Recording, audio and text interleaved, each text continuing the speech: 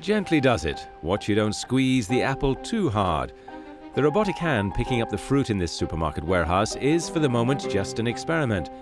It has been developed by the technology team at UK-based online grocery retailer Ocado and is a result of SoMa, Soft Manipulation, a collaborative research project that includes Ocado, Disney and several European universities.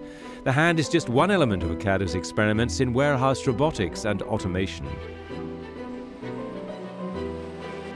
Hundreds of algorithms and pieces of machine learning at play in this warehouse.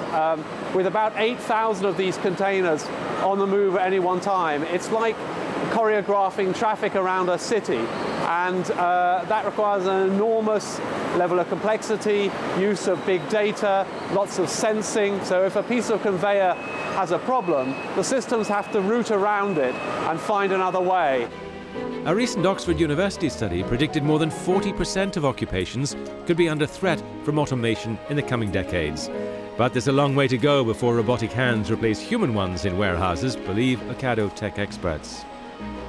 Humans are great at responding to uncertainty and to challenges which they haven't come across yet. You know, their ability to use initiative and to deal with unpredictable situations is phenomenal. Not only that, you know, they can assess quality in a way which is still very difficult for our robotic systems.